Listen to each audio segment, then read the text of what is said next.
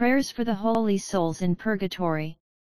Eternal Father, I offer Thee the most precious blood of Thy divine Son, Jesus, in union with the Masses said throughout the world today, for all the holy souls in Purgatory, for sinners everywhere, for sinners in the Universal Church, those in my own home and within my family.